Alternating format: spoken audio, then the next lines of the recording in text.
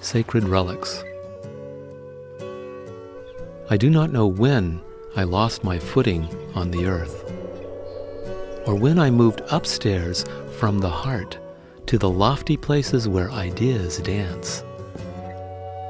I do not know how many steps I must take to make the pilgrimage back to the Holy Land.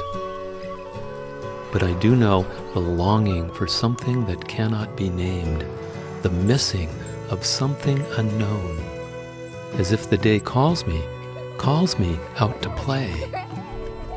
Because I was once eager to go outside. I once knocked on the doors of friends uninvited. I once moved in my body as if I belonged there.